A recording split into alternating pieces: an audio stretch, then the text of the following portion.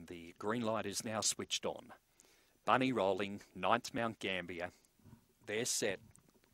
Ready. Away they go. Lots of Nitro okay away down on the inside, but Galactic Zeus heads it early, and Galactic Zeus strides clear into the back. 6 lengths in front. Aston Leomi second, followed by Open Throttle. Further back then, Dressed Up. Lots of Nitro. Back at the head of the rest. Off the back, though, it's all Galactic Zeus. It'll straighten up 6 in front of Open Throttle second, but Galactic Zeus up the straight. Well clear, and Galactic Zeus scores by 8. Second, Open Throttle. Third in there would have gone to Dressed Up in front of Jailer Bale. Further back then came Aston Leomi, one of the last to pull up there with Cougar Icon.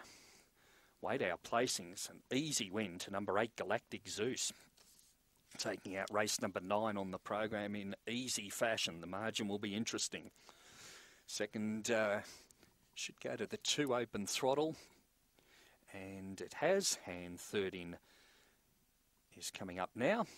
Number 4 Dressed Up. 824. 22.91 was the race time recorded. Number 7 ran 4th there, Jailer Bale. 8.247, 22.91 the time recorded there.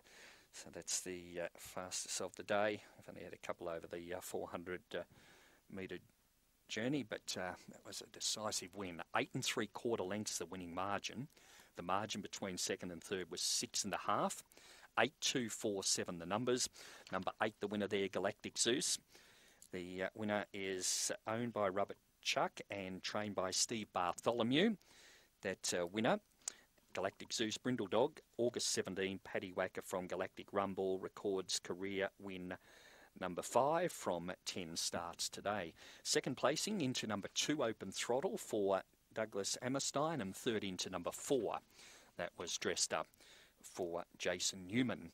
7 ran 4th, Jailer Bale, 8.247, 22.91 was the race time recorded there. It's fast gallop, and 8 3/4 by 6.5.